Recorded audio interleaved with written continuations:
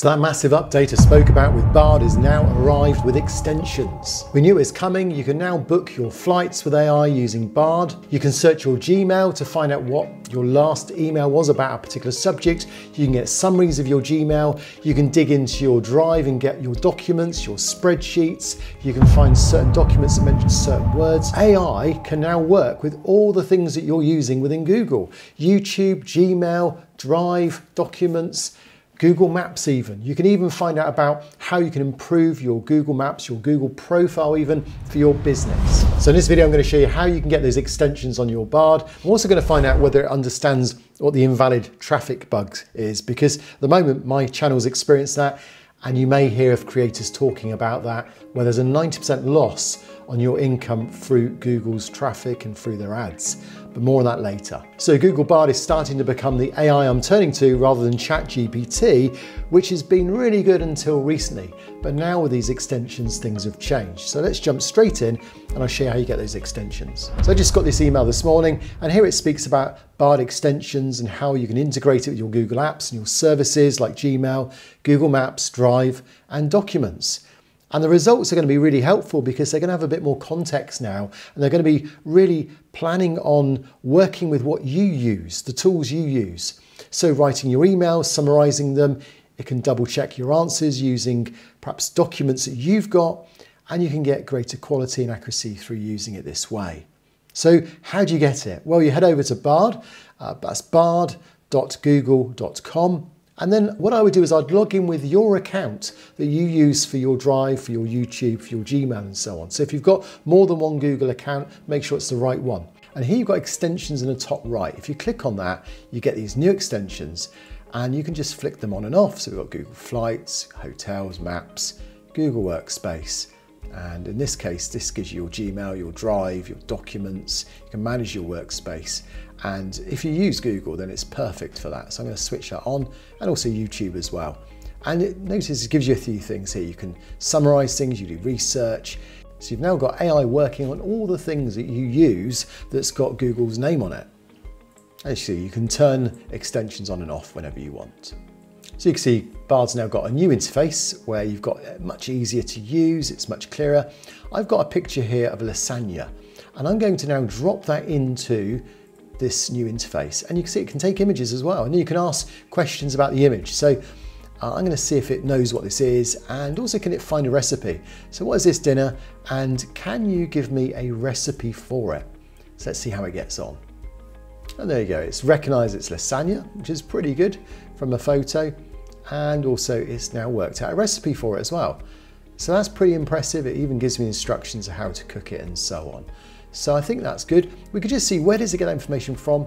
So it will now give us a connection to Google, and there you can see we've got some related topics, and if we click on those, that'll take us through to where it's got that information from. And then there's a really good way to get shortcuts to these as well. Notice if you click an @ if you put an @ in, you get then a reference to all the areas that you want to use. So I'm going to use Google Maps. So click @ go Google Maps, where is the nearest gym? Let's just see where that is. So it knows where I am, it knows my location, it's now going to Google Maps, and there you go, it's got then a list of some gyms nearby. And if we click on one of these, okay, so let's go to Google Maps, let's ask it where the nearest web designer is. I'm hoping that it'll be my profile, my website come up. Oh, there you go, so I've come up, Zanet Design, and what happens is I click on it, and there you go, it's a link straight through to my website, which is fantastic. And it even mentions it's got 5-star reviews as well. So again, we do @ and this time we'll try, say, Google Hotels. Let's try this one. Can you book me a hotel in, let's say, Las Vegas for the Formula One? So the Formula One's coming up. So it's going to have to know when Formula One races, the Grand Prix is going to be. It's then got to go to Las Vegas, and it's then going to find if there's any free hotels left. So that's quite a lot to ask from AI. And there you done, it's done it. So it's obviously saying double check, but November 16th to 19th, and it's saying for 2 adults, and it's given me several hotels there and the price, the cost as well. So that's quite impressive. And it's done it in my local currency, and it's gonna be photographs, and I can click through if I wanted to book one of these. That's very impressive. So that just shows you AI working using Google Maps as well, and knowing information about dates. So good combination here of AI. So look at my Google business profile and tell me what I can do to improve it. So this would be helpful if it could do that. It says it doesn't have access to my profile. Okay, so it's given some generic answers here. Maybe if I gave it a bit more detail about my business, it would be able to help me. But here it's still got some good advice, add photos, respond to reviews and so on. So that didn't work as well. So let's see if we can get something out of docs then. Can you tell me if I have a spreadsheet about Formula One? So I don't know if I have, I've probably got a few things. Let's see if it can find something in my documents that go back many years. It's going to my workspace. I don't know if I need to tell it to go to Google Drive, but I think it's probably intelligent enough to know where spreadsheets are kept. So assessing documents, that's good. And there you go, it's actually found a PDF. Let's just click on that, see what it does. And there you go, it's got the Mercedes information there and so on. So that's useful as well, just to see that it can go to my documents. It found some PDFs. That's powerful if you're trying to find stuff. Again, so you've got your really good search now, all from within AI as well.